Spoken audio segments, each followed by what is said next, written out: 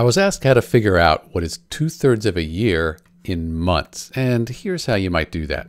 So I have 12 blocks here, like 12 months, so each block is 1 month, and I want to know what 2/3 of this is. One way to do it is to separate it into thirds here, like this. And now we could just take 2 of each block, 2 out of each 3, and that's going to tell us how many months 2/3 of a year is. So let's do that. 1, 2, then here 1, 2, 1, 2, and 1, 2. Count them up. 1, 2, 3, 4, 5, 6, 7, 8. There are 8 months. If you have 2/3 of a year, you have 8 months. Here's another way you could do it. You could say we have our 2/3, and that's going to equal another fraction with 12 here in the denominator, our 12 months.